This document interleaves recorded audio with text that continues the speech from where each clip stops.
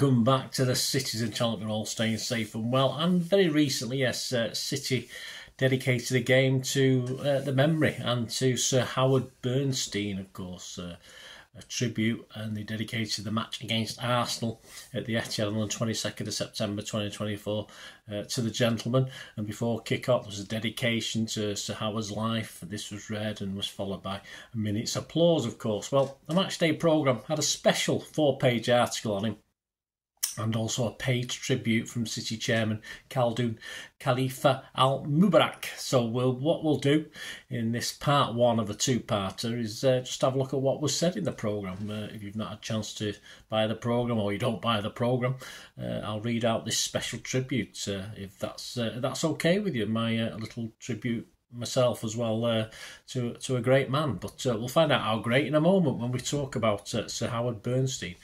Please, if you are new to the channel, you can support the channel in various ways. You can subscribe, of course, if you've not already done so. Press that bell notification. All these City vlogs are coming out. We do have memberships. It gives you early access to all my City stuff, sometimes months, even over a year ahead of schedule. And of course, if you do like the ads or follow the ads that are on YouTube, that helps me out as well. Just let them run, and then of course I do gain from that. Not much, but we gain a little bit. And of course, if you can, we do have sponsors at the moment as well. So if you're interested in sponsoring the channel as well, you're going forward, please get in touch and just basically give us a like, especially for this gentleman we're going to talk about today. So this first article, as I say, is a tribute from the chairman. It was simply entitled Sir Howard Bernstein, a visionary leader and devoted Manchester City fan. Today's match is dedicated to Sir Howard Bernstein, an extraordinary man and a dear friend whose passion for our club is almost impossible to surpass. He was a true visionary whose remarkable public service saw Manchester overcome multiple profound challenges to re-emerge as a truly influential city and the global success story that it is today. I had the privilege of working with him from 2008 while he was rightly known across Manchester and beyond for his calm insight and composed demeanour. In sharp contrast, he was also one of the most enthusiastic and animated City fans you could ever meet.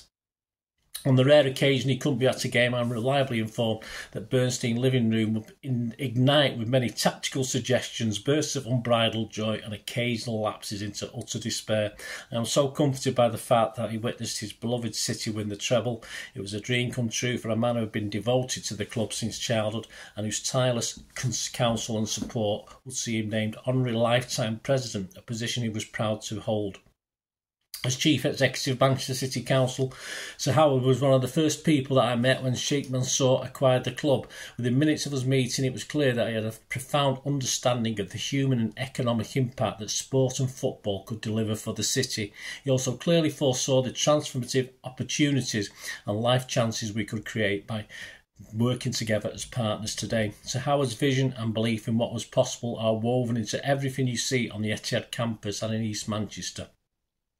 Ultimately, Sir Howard was a rare, once-in-a-lifetime champion for change and progress. His legacy surrounds us in a succession of bold projects and initiatives for Manchester that were always built on the foundations of the community's needs. His remarkable legacy is the result of a unique ability to unite people around a clear vision with incredible humility.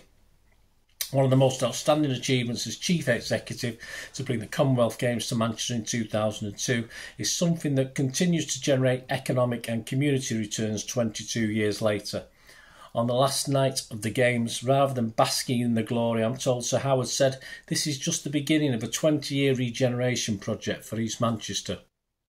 It paved the way for Manchester City's move to the City of Manchester Stadium, now the Etihad, and everything that sits in and around the Etihad campus. All aspects of East Manchester current renaissance can find their origins in that vision.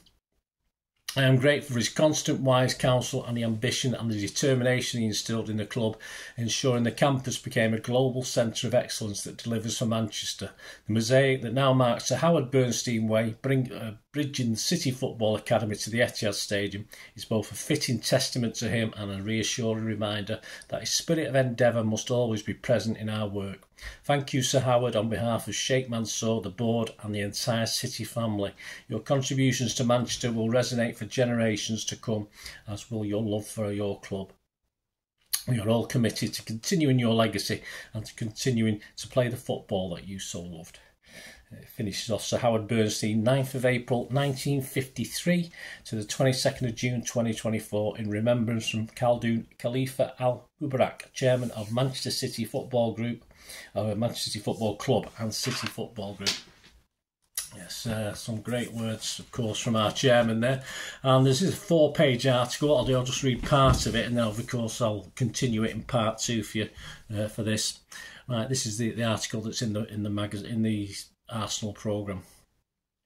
As the Chief Executive of Manchester City Council, Sir Howard had the vision to help shape the city he loved into a thriving and modern conurbation alongside his beloved city, becoming one of the leading clubs in the world. He helped Manchester to overcome profound challenges and transform into an exciting metropolis that celebrates our proud history as the industrious, hard-working heart of the North and competing amongst the leading global cities. When you walk around Manchester now, it's easy to forget the massive transformation that has taken place in recent decades. The city continues to grow as one of the most vibrant cities in the world, recently named ahead of Los Angeles, Barcelona and Sydney in Time Out's annual list. It is a city with a unique attitude and individual style that continues to embrace the creative and scientific industries, music and entertainment as it has for generations. Sport has always been at the forefront of the city's image, and Manchester City has been a major player in that 21st century transformation. Sir Howard could see the importance of sport and had the ambition to bring the Olympic Games to Manchester. Although the bid was unsuccessful, it did result in the building of the highly successful National Cycling Centre as the sport grew massively in success and participation, and it became the base for Olympic gold medalists and Tour de France winners. The city triumphantly won the opportunity to host the 2002 Commonwealth Games, which would require huge investment and the building of an iconic new stadium. Wanting to avoid having a white elephant, the council needed a permanent use for the stadium, and at the planning stage it was agreed that it would become City's new ground. Main Road was our much loved home for 80 years, but moving to a new stadium ushered in an exciting new era. The innovative blueprint designed for long-term use positioned it as an exceptional stadium for football spectators, while sport-led regeneration transformed it into an engine of opportunity for the wider community. Sir Howard was a proud City fan and rarely missed a game, home or away, and saw the stadium grow along with the club, with another tier added to the South Stand in 2015 and work now underway on the exciting North Stand expansion. Since 2008, the area around the Etihad Stadium has changed too, with our City Football Academy, one of the best training bases in the world, surrounded by many community facilities, including the Connell College, Beswick Leisure Centre and the Manchester Institute of Health and Performance. The recently owned Co-op Live Arena means that East Manchester is now home to one of the best music venues in the world. And there you go. I'll carry on that article in part 2, guys. And our continuing tribute, of course, to Sir Howard Bernstein. So join me in part 2. We'll continue this look back at the legacy of Sir Howard Bernstein. Rest in peace. Thanks for watching, guys. Until we meet again, only ever ask one thing, don't I? Please stay safe, everyone, especially you Blues. Thanks for watching. Bye for now.